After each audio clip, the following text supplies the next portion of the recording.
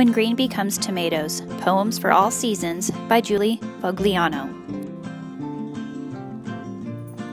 Crocuses that peek out from fields of snow make way for frogs that dance in the rain and a dachshund named Paul. Sandcastles and swimsuits move over for autumn sweaters and golden leaves that twirl as they fall. And then the snowflakes return, more drift and swirl than tumble thump, more gentle float than ouch and bump. When Green Becomes Tomatoes is a celebration of all things seasonal, written by Julie Fogliano, author of the much-loved picture books, And Then It's Spring, and If You Want to See a Whale, and charmingly illustrated by the remarkable Julie Morstadt.